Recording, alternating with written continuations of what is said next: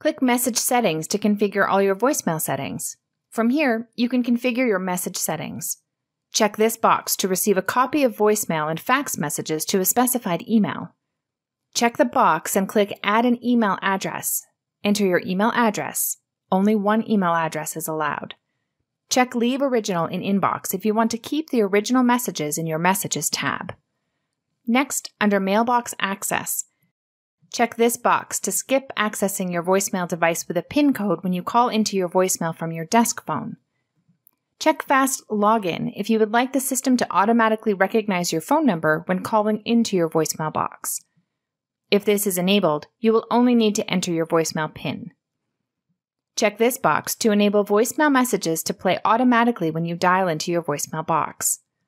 The voicemail playback dropdown gives you options to either view details of the message, like the caller ID information and date and time of the message, plus the message itself, or just view the message. Choose from View the Messages Only or View the Call Details Only. Finally, under Voicemail Greeting, you can record or upload greetings. You can choose to either use a standard system greeting, record or upload a personal message of your choice. For your default greeting, you should select a greeting from the list of available greetings in the drop-down box.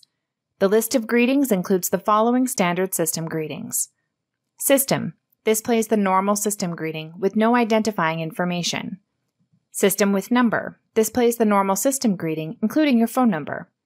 System with name. This plays the normal system greeting, but includes your recorded name. You can also choose to use a greeting where you can record or upload a personal message.